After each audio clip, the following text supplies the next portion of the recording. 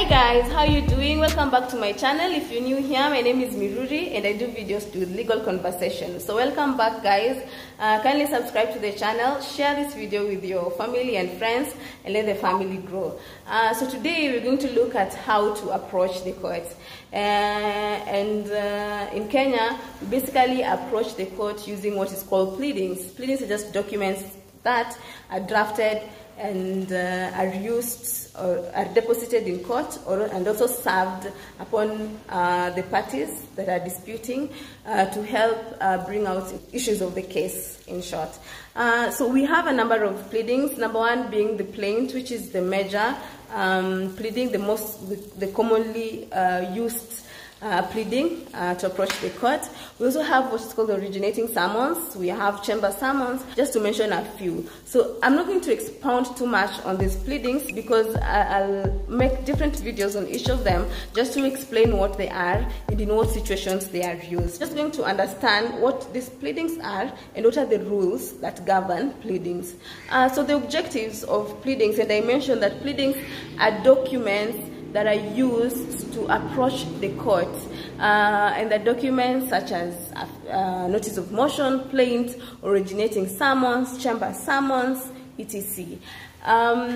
So the objectives of having this document is that you bring the parties to definite issues.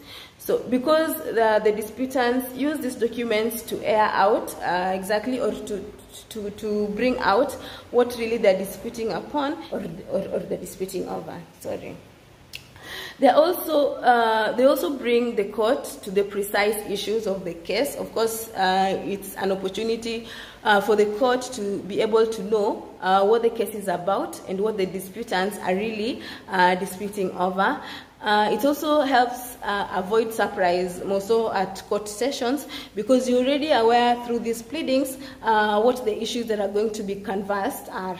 Of course, pleadings also avoid miscarriage of justice because it is a way of informing the court or giving the court information on what is happening. So the court uses this information, of course they analyze it to deliver justice and make sure that justice is served to the disputants. This is just like the objectives of pleadings. So pleadings, I'll repeat again, are just basically documents that inform the court and the parties on what the issues of the case are. So there are rules that govern drafting of pleadings.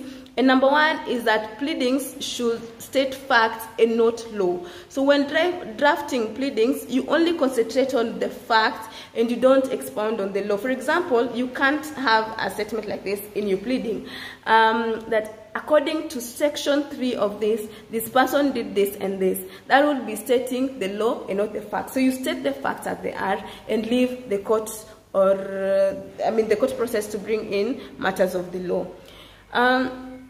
In pleadings, you only state what you call the material facts only. So you mention the facts that are relevant to the case.